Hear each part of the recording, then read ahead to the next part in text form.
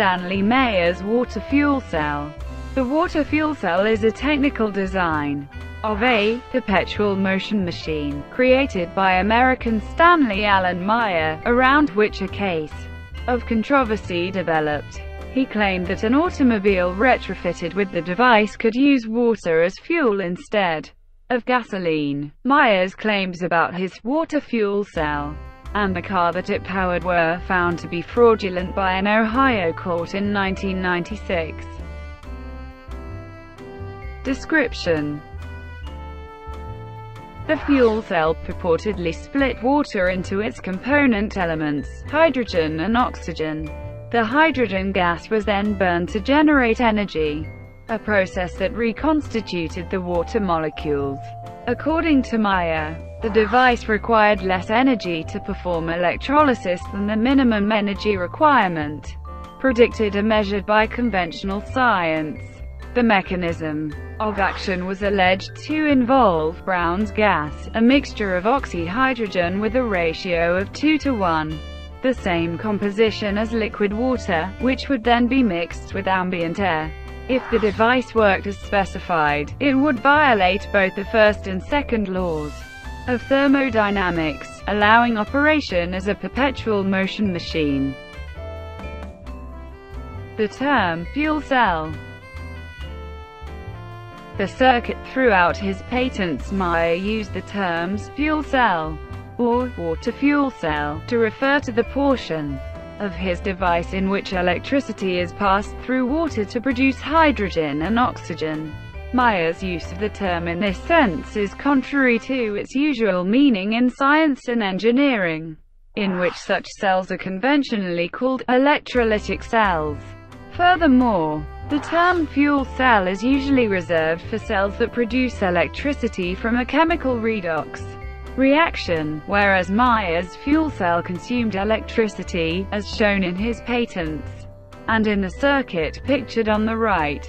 Meyer describes in a 1990 patent the use of a water fuel cell assembly, and portrays some images of his fuel cell water capacitor.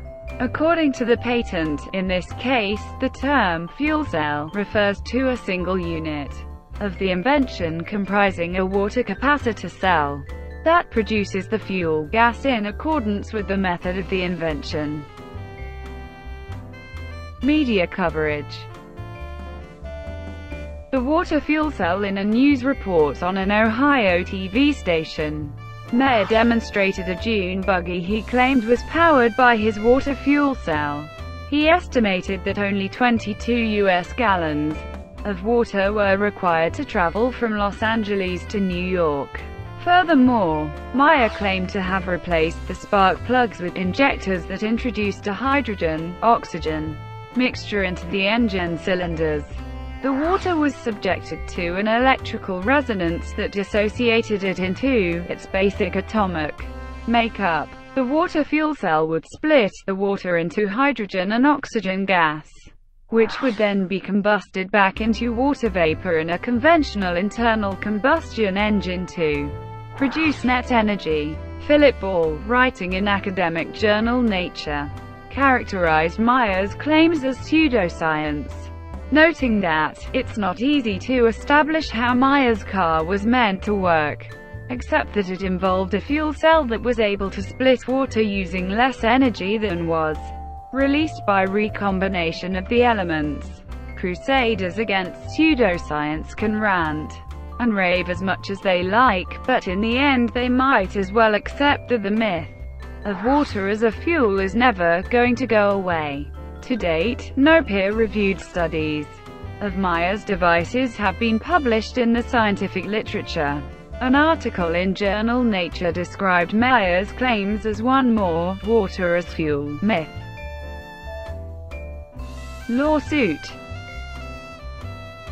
In 1996, Meyer was sued by two investors to whom he had sold dealerships, offering the right to do business in water fuel cell technology. His car was due to be examined by the expert witness Michael Lawton, professor of electrical engineering at Queen Mary, University of London and Fellow of the Royal Academy of Engineering. However, Meyer made what Professor Lawton considered a lame excuse on the days of examination, and did not allow the test to proceed.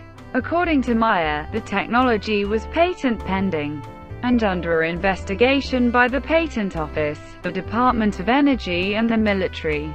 His water fuel cell was later examined by 3 expert witnesses in court who found that there was nothing revolutionary about the cell at all, and that it was simply using conventional electrolysis.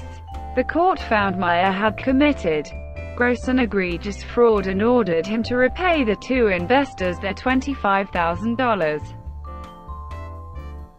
Meyer's death.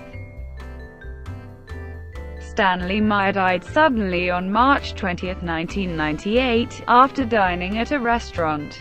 His brother claimed that during a meeting with 2 Belgian investors in a restaurant, Meyer suddenly ran outside, saying, "They poisoned me." After an investigation, the Grove City Police went with the Franklin County coroner report that ruled that Meyer, who had high blood pressure, died of a cerebral aneurysm. Some of Meyer's supporters believe that he was assassinated to suppress his inventions. Aftermath. Meyer's patents have expired. His inventions are now in the public domain, available for all to use without restriction or royalty payment. Despite this, no engine or vehicle manufacturer has incorporated Meyer's work. An annual conference attended by some who are interested in his work began in 2014. Thank you for watching. Please like and subscribe below.